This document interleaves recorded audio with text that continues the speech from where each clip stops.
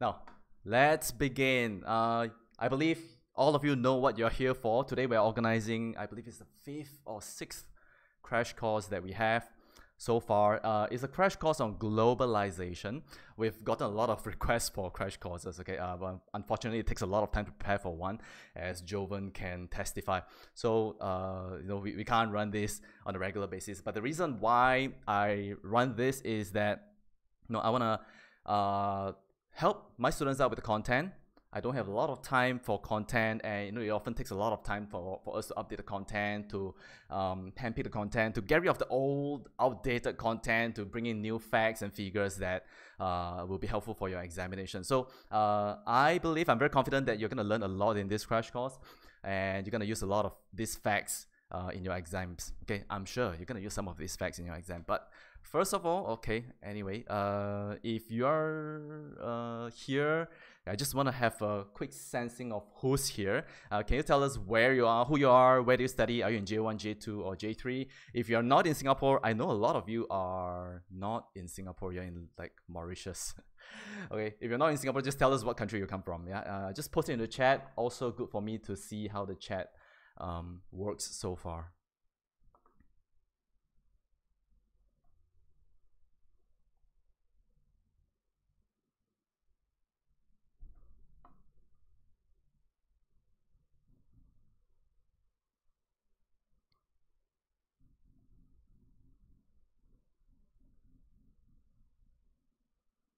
Okay, perfect. RQLK. Hello, thank you. Oh, that's a good mixture. J1, J2, you can tell us the school you're from as well. Mauritius. Hello. Slovakia. Fantastic. I'm quite sure you're from Slovakia. Okay, thank you. I got a mixed response from you guys. Thank you very much. Like I said, this is about globalization. It's funny how we are experiencing this right now. I'm speaking to audience from like different continents. I believe Mauritius is part of Africa. I remember doing crash courses in the past, and people from Mauritius were texting me afterwards saying that, hey, thank you so much for the crash course. I'm from Mauritius. If you ever come to Africa, please visit Mauritius. And me being me, I went on to Google to find where Mauritius is. And yeah, I realized it's a very beautiful island, like somewhere near Madagascar. Yeah, I would really love to visit. I'm sure in my lifetime, at some point in life, I'll be visiting Mauritius. And those of you who promise to bring me around Mauritius, okay, yeah, please do so. I would love a good tour guide there. All right, instructions to take note and things to take note of. The notes, the slides won't be available to you right now. If you want them, just text me privately later on, okay? You don't have to ask me in the chat later on, is it going to be available? For now, just focus on the crash course, just learn as much as possible. And if you have any questions, just put it down in the chat below. I will try to come back to it later on when we have a Q&A, when we have a break. The crash course is supposed to last for 1 hour. It's very ambitious for me to do this in 1 hour because we have quite a bit of content to cover. But yeah, we'll try. I expect it to be done at like 5:15. Yeah. Okay, back to globalization. All of you are here for the crash course on globalization. Now, when you think of the word globalization, when you see questions on globalization, right, it's very important for you to look at it from different perspectives. Okay, I will show you the different kinds of globalization questions you will get. Now, firstly, you have these 4 spheres. Okay, you have the economic impact of globalization, social, cultural impact of globalization, political, health and environment. So 4 main topics, if I may, the subtopics. So for economics, we have like global trade, economic integration, MNCs, flow of information. All these are economic in nature, easier to put them that way. And for political, which kind of overlaps with economic, we have like international cooperation, foreign aid, migration, displacement of people, meaning refugees. And then these are the hard side of globalization. We also have the soft side of globalization, the impact on the intangible, like national identity, language, culture, religion, right here. And of course, if you're interested on like the other impacts of globalization, you might think of the environment.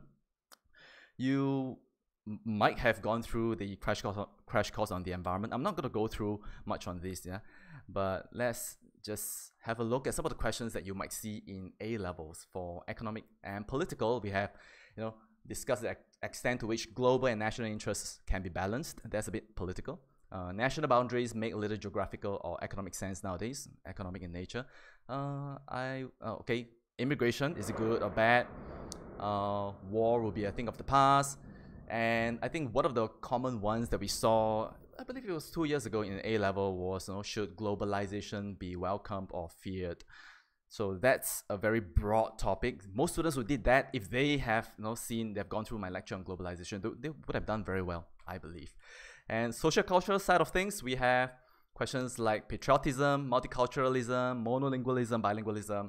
To what extent is the homogeneous world culture desirable? And then we have the health and environment side of things.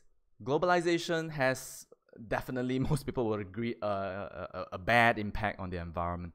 So we're talking about things like transportation of goods and services over long distances. Okay, mainly goods like food, and you have, like, in light of health issues, is globalization more of a curse than a blessing? 2020 and 2021 is a very funny period for us to be, because we see globalization. Okay, over the past couple of years, we see increasing interconnectedness over the years, and people were really benefiting from this. And then COVID hit, and suddenly everyone started to wake up and say, hey, are we on the right track at all? And at the same time, we have other forces like nationalism, which is quite the opposite of globalization. Okay, the word nationalism comes from the word nation. Globalization comes from the word global. So it's like nation, a state, versus like the globe. So they lie in different scales. So the more you want to be nationalistic, the less global you are. So we're seeing all these changes. So I believe this is a topic that Cambridge is also very interested in. So something for you to think about. Today we're going to cover three main domains: political, economic, and social cultural domains. We're not going to touch on environment because I've covered environment. If you want to read up more about environment, just go on to our crash course on environment. It's available on YouTube. I think you're going to like that crash course as well. Okay, if you're learning nothing today from my crash course, you just got to remember this. There are 6 key drivers of globalization, and you have to remember these 6. Okay, I'm going to give you 5 seconds to remember all these 6 things. Okay, so there's flow of information, trade, migration, flow of capital, meaning money, trade blocks, I'll explain a little bit, and MNCs, multinational corporations. These 6 things underpin globalization. I do not consider anything else, okay? Air travel, I try not to talk about it in the context of GP because it tends to be a little irrelevant in most discussions. And the topic of, what is that, tourism? No, tourism is not globalization, okay? Migration is globalization because you are going to a country, you're staying there for an extended period of time. Tourism is not. It's always been around. So as we are going through this crash course, keep in mind we will be organizing them in in this manner, these 6 things. So just put them in the appropriate boxes later on. Now let's look at the impacts of globalization, economically speaking. Okay, let's look at trade blocks first. What are trade blocks? Trade blocks are basically a group of countries coming together and say we should trade freely, reduce our tariffs, and maybe even adopt a single currency system. So trade blocks are very common today, and increasingly common because of signing of some new FTA, free trade agreements. At the same time, some regions, especially the EU, they have adopted a more advanced level of trade bloc where they also integrate themselves economically, politically, and socially. So trade blocks in 2010, okay, we look at the positive impact of trade blocks. In 2010 up to I think about 2015, Europe was going through the European debt crisis, and some nations like Greece especially was really suffering from increased governmental debt. They couldn't pay off the debt. So Greece was seeking help from other countries within the EU, like Germany and France, so basically the entire EU, in solving their debt crisis. In a way, trade bloc is very important to maintain regional stability. And EU is the most important trade bloc in the world. if you are studying globalization, pay attention to EU. You don't read a lot of news on EU, I believe, in school. You tend to focus more on the US, the UK, Asia, China, but EU, typically I don't see that a lot. Okay, and another new development, it was last year, this year-ish. Come next January, there's going to be a new trade partnership called the Regional Comprehensive Economic Partnership, RCEP. It is the biggest trade bloc in the world. It's going to cover 1/3 of the world's GDP and population. Now, what countries will it cover? Now, these countries, Australia, Brunei, Japan, Malaysia. Okay, you can see from this list, sorry, Mauritius is not part of it, but all of these countries are within the Asia-Pacific region. You have the ASEAN countries, the Southeast Asian countries like Singapore, plus Australia, New Zealand, plus China, Japan, South Korea. North Korea, not part of it. Now, this entire region, I'm going to show you in this map, basically is this region. If you can see my cursor over here, this entire region in the Pacific. These countries have come together and say, we're going to form a partnership where we will trade with each other freely. It's going to generate a lot of additional income globally for this region. So it's a very, very important development in recent years. We are not going to realize the benefits of this yet because it will take years for us to finally see, how these free trades work out. Okay? So that's RCEP. Remember that, Regional Comprehensive Economic Partnership. Okay. And other impacts of trade blocs, the EU, now this is kind of a bad thing. Now we have the good thing about trade blocs where you can trade freely, but when you go on to a politically connected trade bloc like the EU, somehow countries have to give up their sovereignty, meaning as a nation, you can't decide on your own. You have to follow like the big brother, which is like the EU, the European Council. During the 2015 refugee crisis from Syria, the whole of EU was suffering from like an influx of refugees, and they didn't really know how to deal with it. So the EU was in a way a bit heavy-handed in saying, all you European countries, you gotta take up like a certain proportion of these refugees. So the refugees were practically shoved to them. They have to take them in.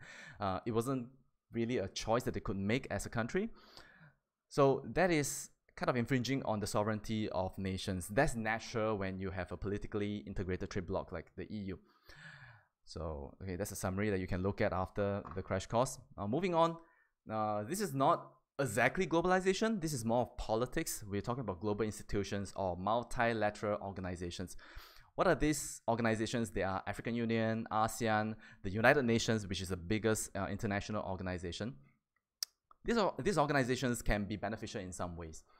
If you look at the African Union, without them, they wouldn't have solved or managed the COVID crisis as effectively. The African Union has secured 1 billion doses of vaccine in Africa. It's not a lot, I would say, for Africa, but it is better than nothing.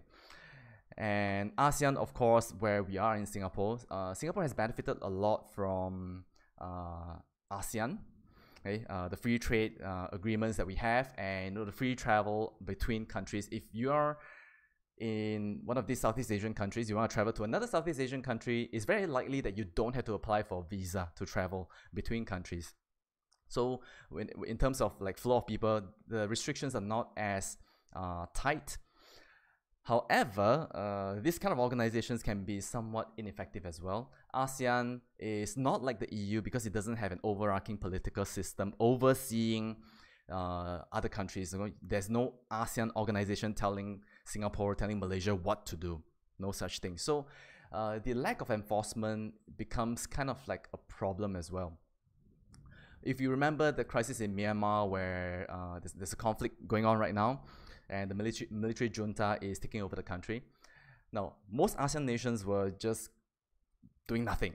We were practically saying, you shouldn't be doing this, but nothing was done. And that's understandable because nothing can be done. There's no overarching political system that governs Myanmar. Okay, I'm gonna skip this part right here. You can kind of read this, but important for you to note these two organizations, International Monetary Fund and the World Bank, these two funds or banks. Okay, they are international banks. They are not like your DBS Bank or Deutsche Bank. They are huge banks. They can loan out money to governments, because governments tend to need a lot of, we're talking about like billions and trillions, and only IMF and World Bank have the kind of money to loan out to governments. So they have a very important role in helping in the development of poorer nations, developing countries, also in stabilizing financial systems. So maybe we'll talk about Greece later. Greece was undergoing a financial crisis, just as I mentioned to you. And it was the IMF who came in to help Greece out, to get them out of the debt crisis. Okay, here's a summary that you can look at. Okay. Now, let's talk about global trade. Trade is the flow of goods and services between countries. You can sell to other countries freely nowadays, quite freely, because of the signing of free trade agreements. This is the most important part of globalization. Forget everything but trade, international trade, is the biggest change that we have experienced in globalization, because it was through global lowering of tariffs that countries started to work more closely with each other. In the past, most countries just produced enough goods for themselves. If they were to export things to other countries, they had to pay the tariffs, which is a tax on imports from another country. Singapore has benefited a lot from trade, definitely, because we are an international economy. We don't have any agricultural industry that allows us to export to other countries, yet Singapore has exported a lot of food products to other countries. In 2019 alone, Singapore exported 12.8 billion worth of food products. It's like 13 billion. We're talking billions, which is huge. So that has contributed a lot to our GDP, even though we are not an agricultural country. So trade is important, but the downside is countries also become very vulnerable to other things that are happening in other parts of the world. Russia and Saudi Arabia in 2020, they were having a oil price war. They were having a oversupply of oil. So that drove down oil prices a lot. At one point in time, oil prices went to negative. Okay, we're talking about the future, which is a kind of contract. But basically it went negative. Can you imagine that? It costs $0 for you to buy oil. In fact, they will pay you to keep the oil. There was so much oil because of the oversupply. And that impact was felt in all parts of the world. And that also happened during the COVID crisis, as the pandemic was spreading throughout the world. After this oil price crash, the global stock market also crashed as a result of that. So what's happening in Saudi Arabia actually can be felt in all parts of the world, in the US, and then it reverberated throughout the planet. This is something interesting. I find this quite comical, actually. This is a shipping incident that happened this year. There's a ship that was passing through the Suez Canal, and somehow it got wedged in between. It looked like this. So it blocked the entire channel. The Suez Canal is a very important channel between Asia and Europe. So in order to travel from Asia to Europe, you can either take the long route past Madagascar, South Africa, West Africa, and to Europe, Western Europe, or you can take the Suez Canal, just cut through here, Saudi Arabia, Egypt, boom, and now you're in Europe. The difference in number of days is, as you can see, with Suez Canal, 25 days. Without, that's 34 days. That's like 9 to 10 days, close to 2 weeks, okay, 1 to 2 weeks time. And this ship, this joker, decided to wedge itself here in the Suez Canal, and that created a blockage throughout this region. There were like 500 ships at one point waiting to cross the Suez Canal, waiting for this ship to be cleared, and they didn't know how long it would take. Eventually, it took about 1 week for this ship to be cleared. 1 week might feel like nothing to you, but in the shipping industry, 1 week is a long time. The impact was felt even months after the ship was cleared for movement and Suez Canal was cleared. It caused a surge in shipping costs. Delay in shipping, so some people couldn't get their goods in time. If you order something from Amazon, you had to wait like maybe additional 2 to 3 weeks. Not 1 week. We're talking about like weeks or even months for your goods to arrive. There was even a study that says that shipping costs between China and Europe increased by 4 times because of this incident. Okay, 4 times. That's a lot. All right. So a little bit about Suez Canal, how important it is. Through this incident, we know the global supply chain is very vulnerable to disruptions. 12% of global trade passes through this canal. That's someone did a study and they say it's 50 ships per day carrying 9 billion worth of goods, which comes up to about $400 million per hour. I don't even make $400 million per lifetime. So that's a lot of money. Okay, the next thing about globalization is the flow of capital. This is something that a lot of I would say is not well covered, but I'm going to cover this because it's very important. It also ties in with other topics like the media. Let's get into this. The flow of capital throughout the world has become very, very complex because you can transfer money to one country, then to another, then to another. So the banking system has formed this very complex network. In 2020, there was a series of leaked documents from the US which showed that major banks from the US and from Germany, like Deutsche Bank, they have been helping criminals launder money. Okay, from Dubai, from Latvia, from Cayman Islands, Virgin Islands. It's just like a whole web of monetary transactions throughout the world. Now, this money is not clean. This is used by criminals to fund their maybe operations like what do you call it? Like for drug lords to clean their money. Now, what is money laundering? For those of you who are not sure, money laundering is basically taking money that's obtained from criminal activities and then making it seem like it was obtained from legitimate businesses and sources.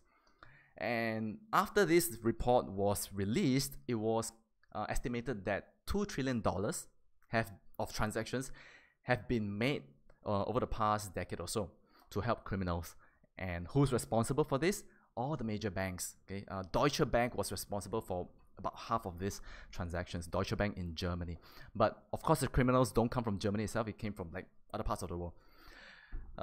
So I say this is related to the media because it was analyzed and it was the documents were obtained and published by BuzzFeed News. You might have heard of BuzzFeed News and the ICIJ, International Consortium of Investigative Journalists. I have talked about ICIJ in my class, so this is another case of ICIJ. We talked about the Panama paper. We talked about the Paradise paper. Those two papers are also related to the ICIJ. So just to sidetrack a little bit, the media has a very important role in exposing the wrongdoings in the world, sometimes even beyond the scope of governments to take on, because this is more international. It's not just like one government. This is like international crime we're talking about. Okay, and we have flow of information, which, okay, that's a bad thing of globalization. Obviously bad because it's dirty money. Then we have the good thing of globalization. We're talking about flow of information. That's the internet. What you're doing right now on YouTube, you're learning from different parts of the world. That is a benefit of globalization because the internet has enabled information to travel across countries. Now, before the arrival of the internet, you probably had to wait for newspapers to arrive from elsewhere, or you could only rely on news that you see on your TV. You can't access news from elsewhere. But right now, with YouTube and all these platforms, with the internet, you can access information, educational information from all over the world. If you know the term, if you know Khan Academy, Coursera, these are what we call MOOC, Massive Open Online Courses. MOOCs have kind of transformed education. Now you don't really have to go to school if you are from a poorer country. You don't have to go to university to get a degree. You can simply go on to Khan Academy, Coursera, get some credentials or certificates. There are a total of about 3,000 courses on MOOCs and 19 online degrees. You can get your degrees from any part of the world, and the cost that you have to pay is really low. So for those of you who are thinking of what to study in the future, you're not too sure, you don't want to pay that much money, this is actually an option. I'm not kidding. Especially if you're going to IT, you can go on to Coursera, Khan Academy to get yourself trained, and that's all you need to work for major companies like Apple and Google. And the flow of information could be good, but with so much free information out there, people also expect the non-free information to be free. We're talking about movies, things that are copyrighted, movies, educational resources that you have to pay for. Those let's just focus on films and those like the entertainment, music, all these things. It has been found that the online piracy industry has caused the film industry about 30 to 70 billion dollars every year. On the internet, there's no respect for intellectual property rights. You can go to websites like nights.tv, movies123. Okay, I don't want you to start Googling this. I'm just giving you some examples. You can go there and watch movies for free. You can even watch like the latest blockbusters for free. That is actually putting a toll on the on the film industry, especially from the US. Okay, so that's a summary about MOOC, about online piracy. Just give me a moment. Let me get a drink.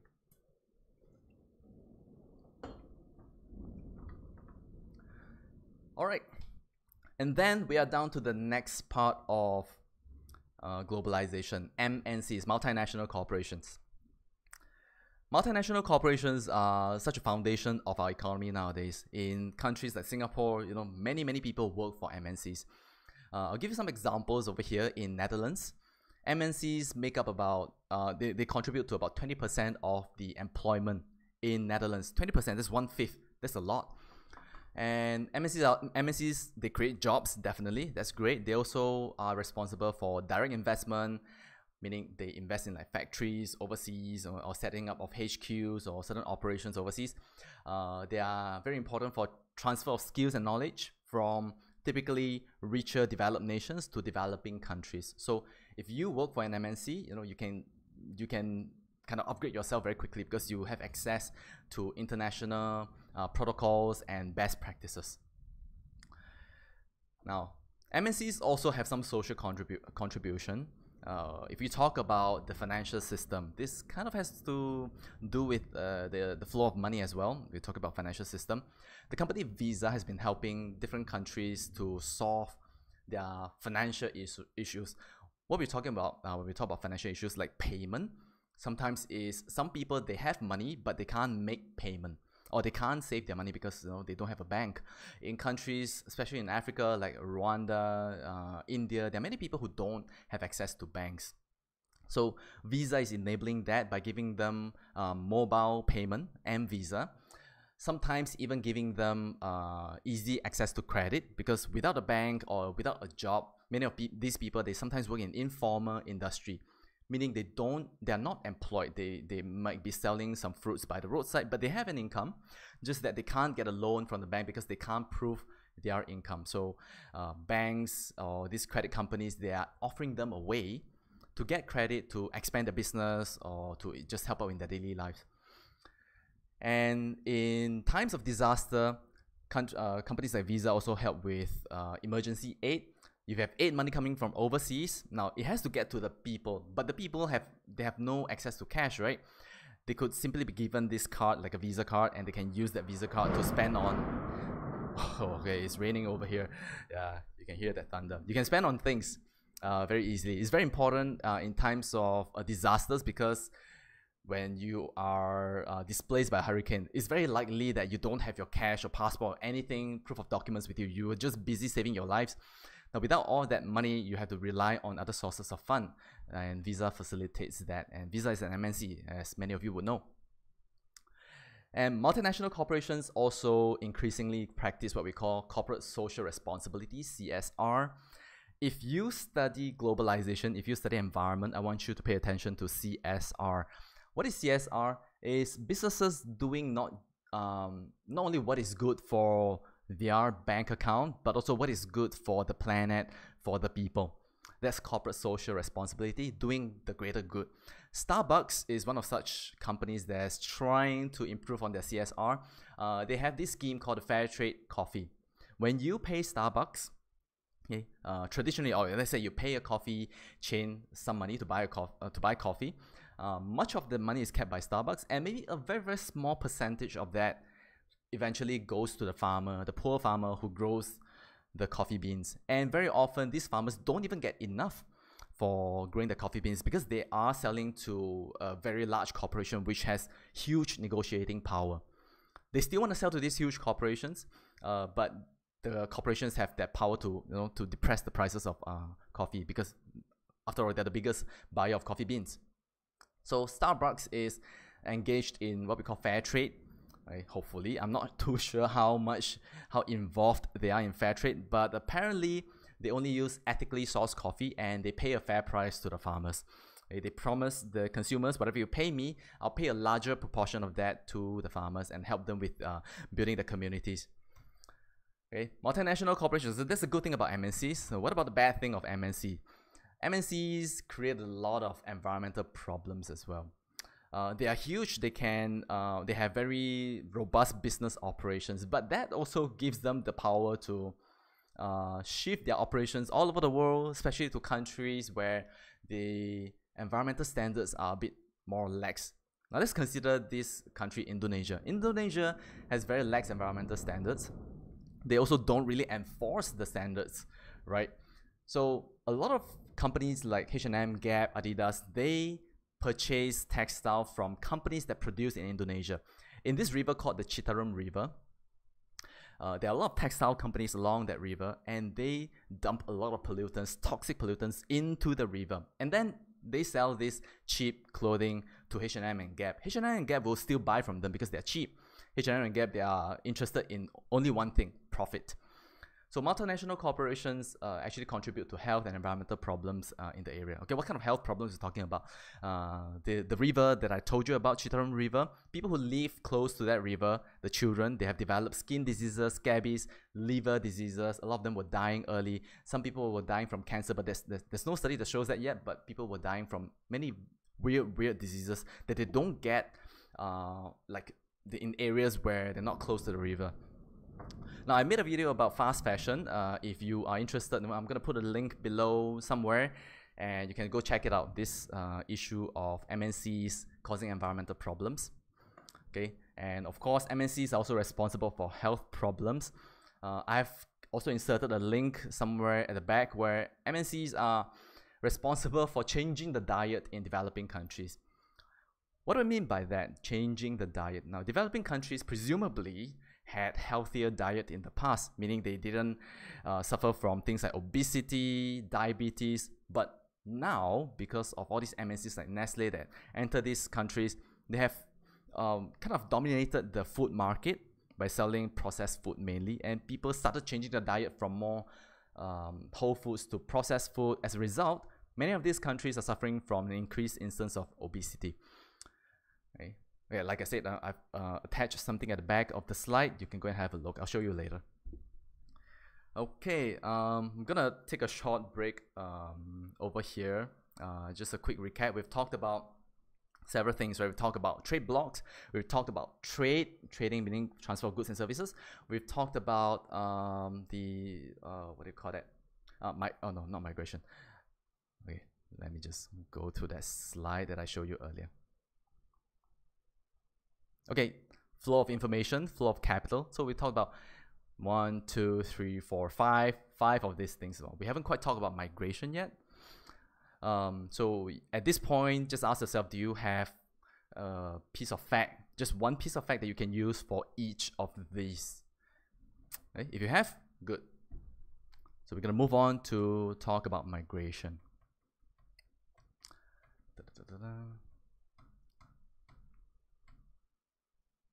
Oh no, not migration yet. I'm going to give you a case study. Last month, I believe, there was a piece of news that says the G7, the Great Seven countries, they came together to create a law that says all the countries in the world have to abide by a minimum tax rate.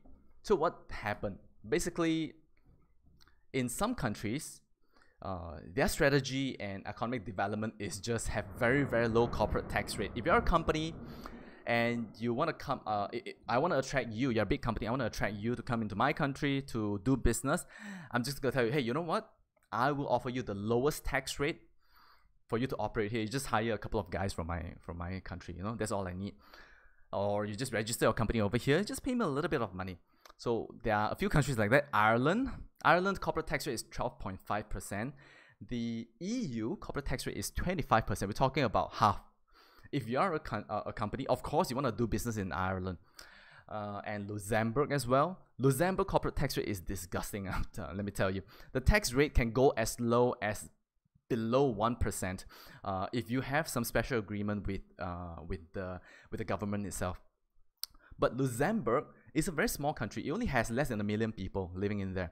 Such a small country, but so many multinational corporations actually book their income in Luxembourg. What do I mean by that? Now, you could be, let's say you're Amazon, you do business in Europe. Now, you've gained like billions of dollars in Europe, but you're like, but I don't want to pay like millions or even $1 billion in tax, right? Why don't I take this profit and say, no, this profit was, yes, it was made in the UK, it was made in Germany, but let me book it in Luxembourg instead. No, I'm going to say I made this profit in Luxembourg. So that's exactly what Amazon did. Eventually, you know, during the pandemic, Amazon made a lot of money. Most of you couldn't go out. You started shopping online a lot. And what did Amazon do? They booked their profit in Luxembourg and they paid $0 in taxes. Even though they made record profit, they paid $0. And it's not the first time Amazon is paying $0 in taxes. And this is ridiculous. It's disgusting. Such a huge company, an MNC, could do that. That is only made possible by this international system of business. And how does the global minimum tax work? Now, these G7 countries, they say, okay, we're gonna have a minimum tax rate for all countries. Is gonna be 15% for all. You cannot go below 15%. Right? Even though the EU minimum rate is like, average rate is about what, 25%. They're saying that, okay, let's set a minimum of 15%. You cannot go below that. That is to discourage companies from going to what we call tax havens, like Luxembourg, Ireland, and even to some extent Singapore and Hong Kong. Okay, what are the impacts of this global minimum tax? The tax havens are gonna suffer because some companies are gonna say, you know, screw this, I'm moving out of your country because now your taxes are high. And companies can no longer dodge their taxes. Companies have an obligation to pay a fair amount of taxes because they make this money from the people itself. They're supposed to pay taxes like everyone else, like the small and medium enterprises or the individuals. They're supposed to pay almost proportionate amount of taxes to the country for the common good, because these taxes are then used for things like using the infrastructure there and so on. So if you're Amazon, you use the roads that are paid by the taxpayers, but you pay $0. That's not very fair. And some political issues that we're going to talk about is migration. Migration, very, very sensitive topic. Increasingly, it has become a political topic. Now, if you live in Singapore, you know, I'm sure maybe like a third or 1/4 of your friends, they were not born in Singapore, or their family members, okay, their parents were not born in Singapore. I believe it's the same in a country like Mauritius. So migration has become such a commonplace thing around the world because people move around very freely. One of the reasons for increased migration is that we can still stay in touch with our family members right now through video call, through the internet. In the past, you couldn't really do that. So the what do you call it? The barrier to migrating has become less nowadays. Okay, Japan is a country that has resisted migration for decades, maybe centuries. So it is a very homogeneous society. You go to Japan, you don't see a lot of foreigners over there, unless they're tourists. But that is actually putting a strain on their economy because Japan has an aging population. They don't have enough people in the workforce to pay taxes. That's why the old people in Japan, they're having a good time. The young people, not so much. They're really suffering. They're overworking. They're paying a lot in taxes, but they're not getting a lot from the government. So the government knows this problem, so they're trying to slowly change the mindset of people and say, okay, why don't we start allowing migrants to come in? In 2019, they've decided to allow more migrants to come in. They're allowing 345,000 new low-skilled and high-skilled workers to migrate to Japan in the next 5 years. That's really not a lot, to be honest. I mean, Japan's population is like, what, like 100 million or something. I can't quite remember, but it's a huge country. This is just a very small number for Japan. But I believe that if they want to survive in the new world, if they want to cope with their aging population, it's inevitable that they have to bring in migrants. Okay, so yeah, good thing for you guys who want to migrate overseas. You can learn Japanese. I think you'll be in high demand in the next few years. Now, migration is also important for the developing countries, the poorer nations. directly benefits their economy. We look at countries like Nepal, which is next to India, Tajikistan, somewhere Central Asia. Nepal and Tajikistan, poor countries, and most of the people actually work overseas. And then they send that money back home to Nepal and Tajikistan. Now, this money that is sent back home by migrants is called remittances. Remittances make up 1/3 of the country's GDP. Now, for you guys, my students, you've gone through this before, so you gotta remember 1/3. Very, very easy number for you to remember when we talk about globalization. Okay? I think earlier we also mentioned about 1/3 RCEP, 1/3 of global GDP output. Anyway, that's migration. The good thing. The bad thing about migration is a problem we call brain drain. So, the brain going to another country, draining to a country. A brain drain is when you have educated people moving out of your country. People who have spent many years getting themselves educated in your country, they decided that, I don't want to live in this country. I want to move out. I want to go to another country. And the African Union estimated that 70,000 skilled professionals leave Africa every year. Africa is a huge continent. I don't think 70,000 is a lot. But the fact that there are skilled professionals, actually, it means a lot, because in a country like Africa that requires development, they require skills more than anywhere else. Okay, this is the continent that really requires skilled professionals, so to stay in there, to contribute to the country, to bring in new products, new services, new everything to help them develop. Yet these people are leaving the country to other greener patches. Let's look at Nigeria alone. Nigeria, huge country in Africa. They have about 72,000 doctors registered in Nigeria, but 9 in 10 doctors say they want to work outside Nigeria. Not necessarily outside Africa, but just outside Nigeria. So the Nigerian government has spent a lot of money training these doctors, and these people say, then yeah, you train me, thanks, but I'm not gonna work in Nigeria, I'm gonna move overseas. That is a huge problem for the Nigerian economy. So brain drain, big problem. Someone asked me, does Singapore have a brain drain issue or a brain gain issue? Brain gain is like quite the opposite. You receive talent instead. I would say Singapore has more of a experiences more brain gain than brain drain.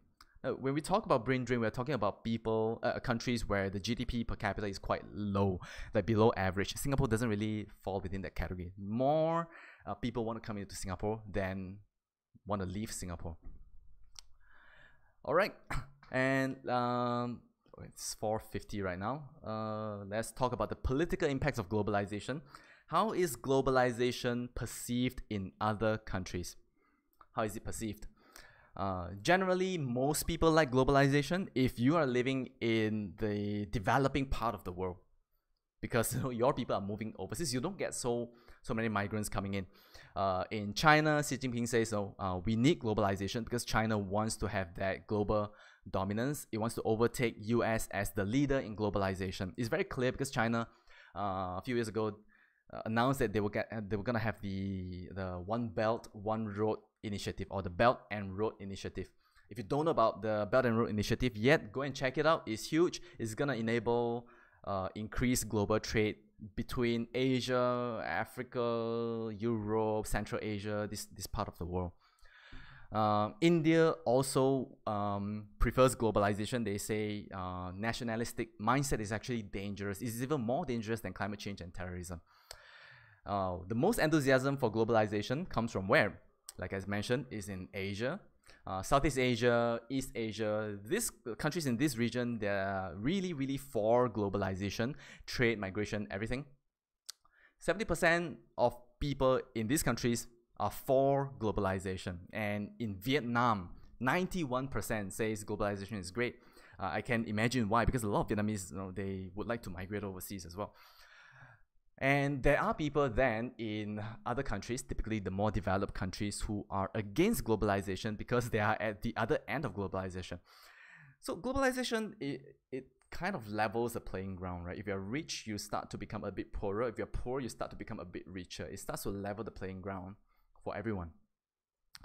Now, people in Europe are starting to say, no, we don't want globalization, we don't want immigrants coming in, and this sentiment is a result of the increased migration and trade from other countries.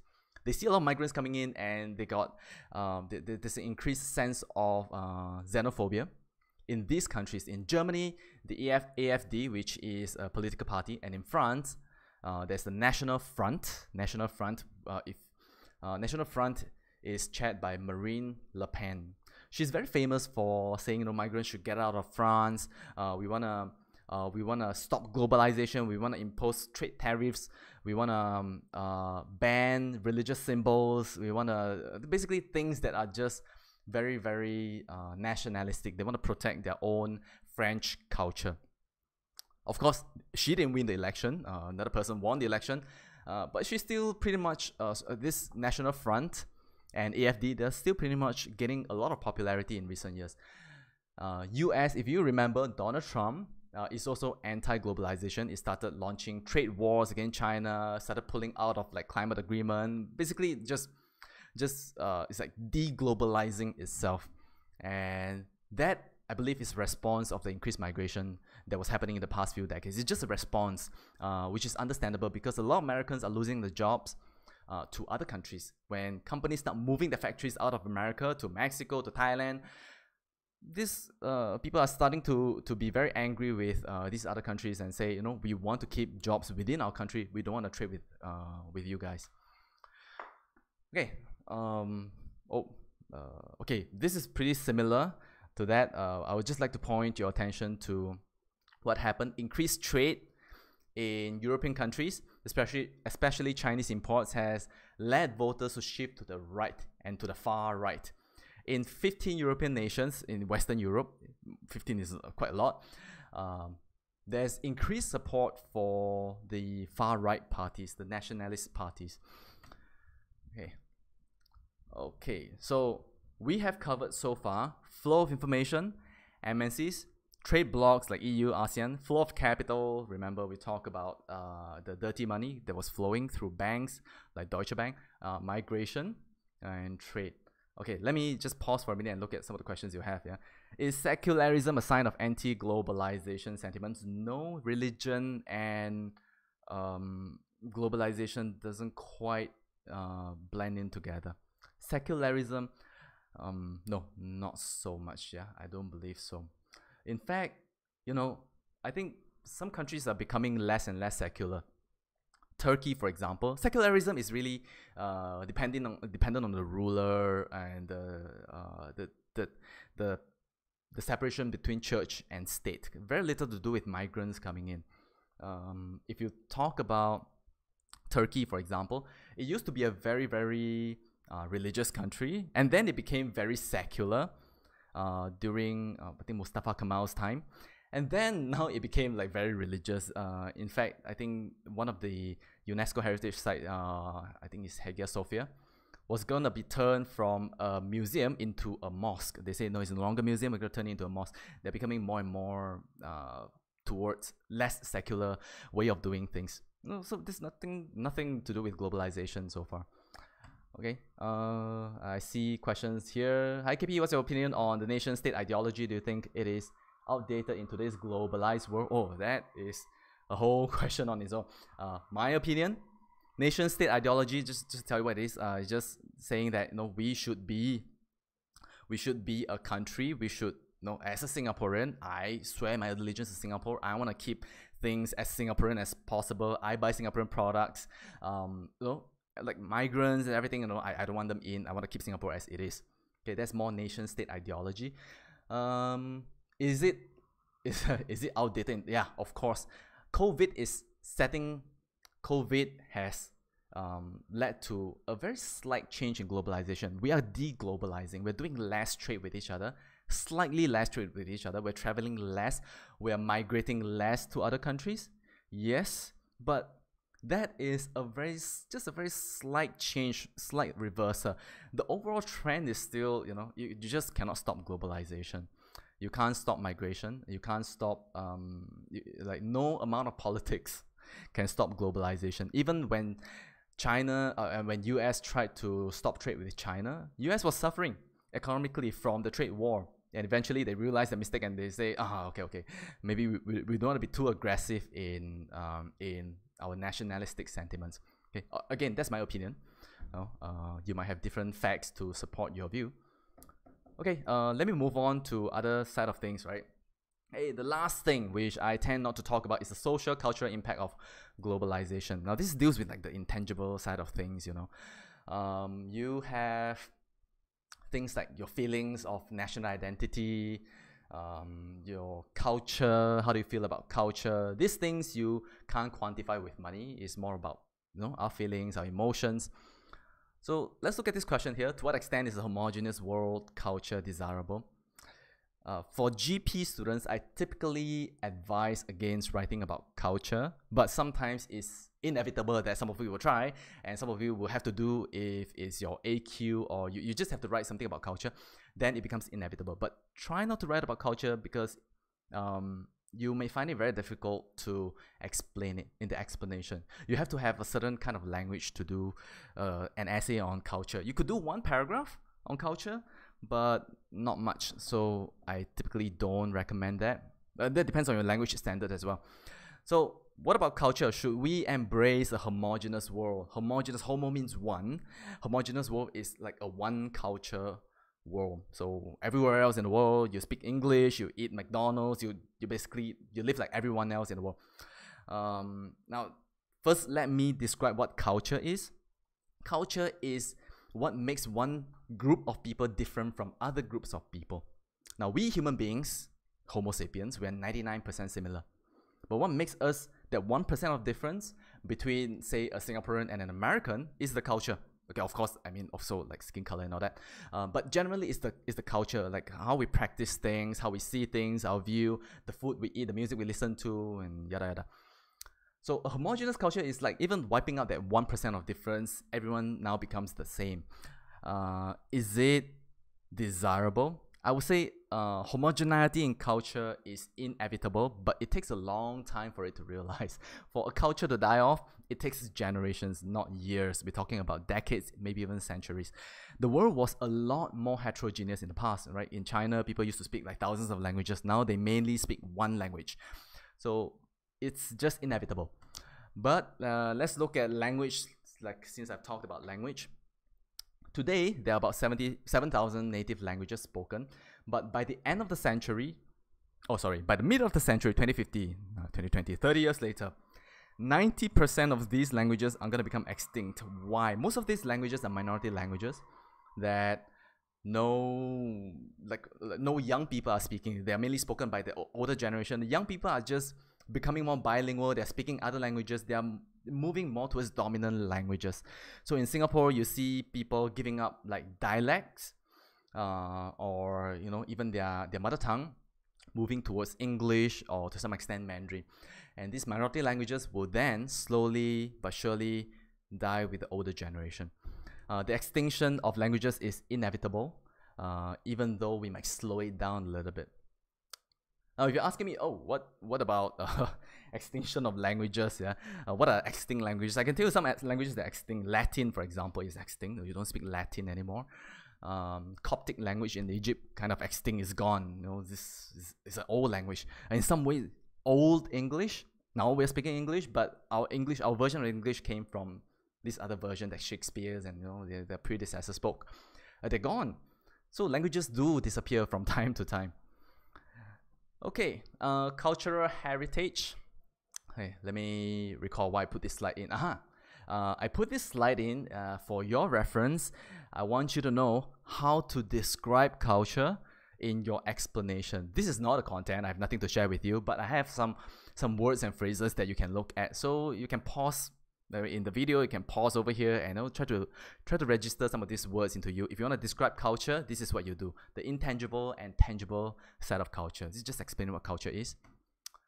Okay, and cultural homogeneity is generally considered bad by most people because people want to retain their culture. Why?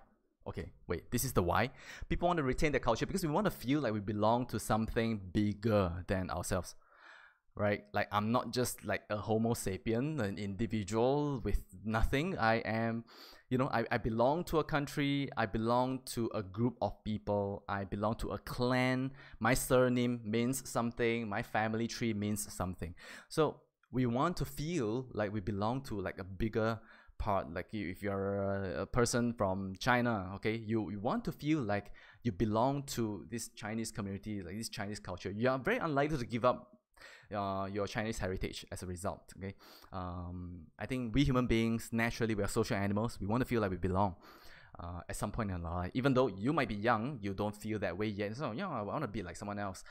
But as you get older, your perspective might change. All right. The good thing about homogeneity is that we can have more standardization. The standardization is good in the context of, say, education. Now, if I go into school, I would want everyone to be speaking the same language, so it's easier for me to teach. If everyone's speaking a different language, their own dialects, then it makes it difficult for me as a teacher and for the government to control these people, because everyone has their own clans that they belong to, and sometimes they fight against each other. So with the homogeneous culture, people are more united.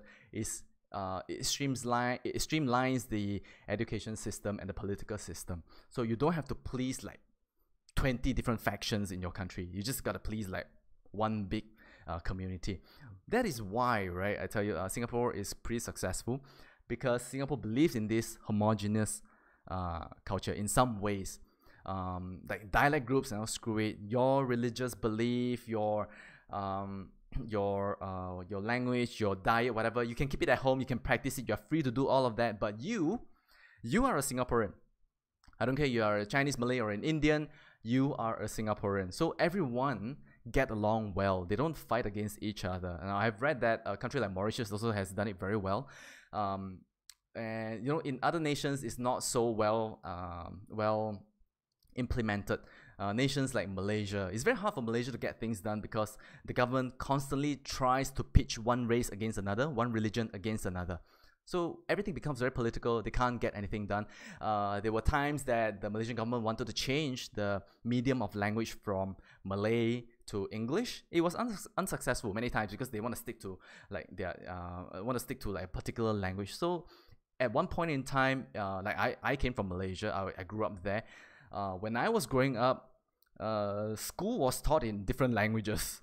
So there were people who learned math in Mandarin, there were people who learned math in Malay, and then there were those who learned math in English and Tamil and yada yada.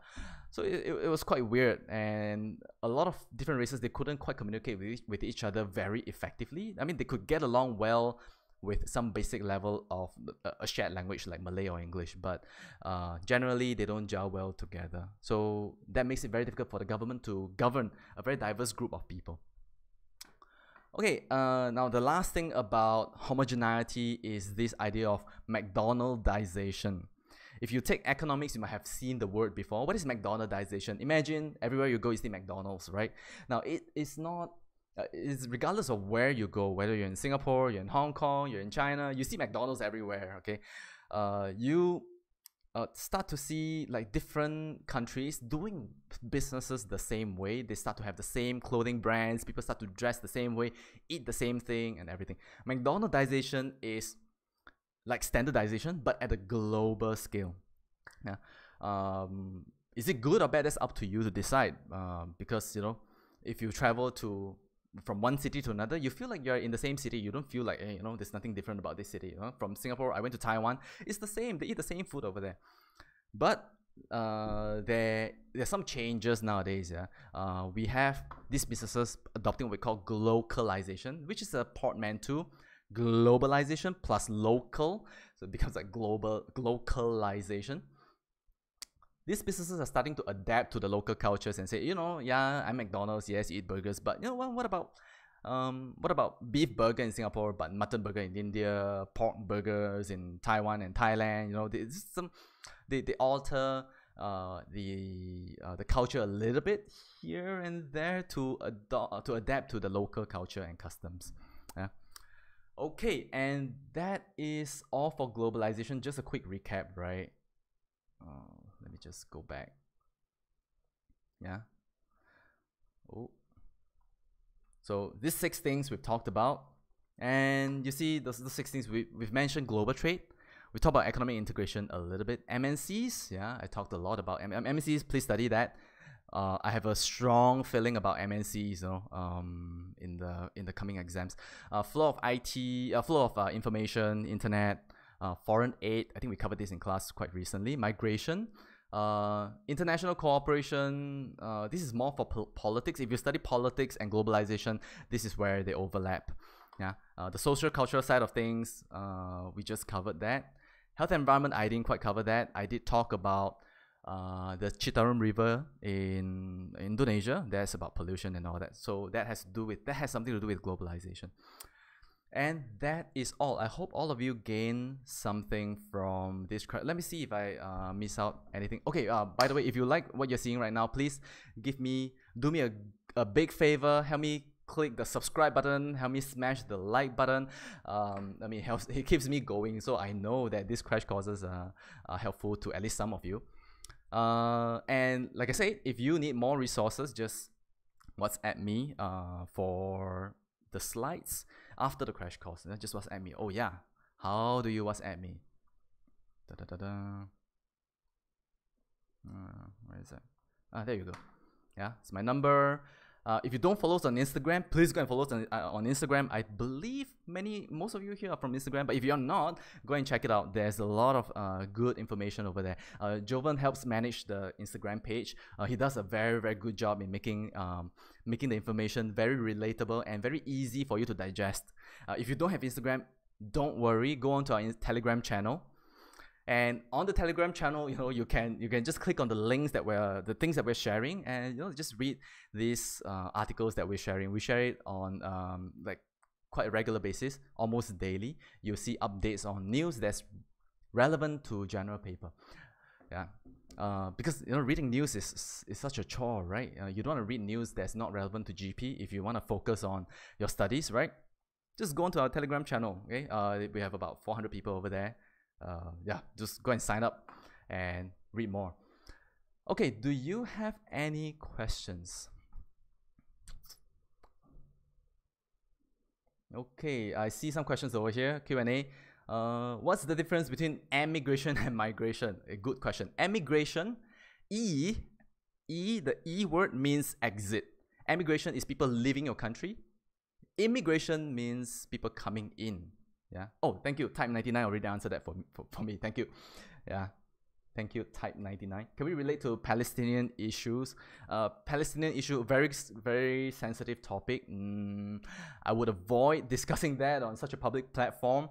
But globalization and Palestinian issue, the Israel issue, not so much. If you want to find out more about Israel-Palestinian issue, go and check out on foreign aid, because Israel gets a lot of foreign aid from the US. Foreign aid, go check it out.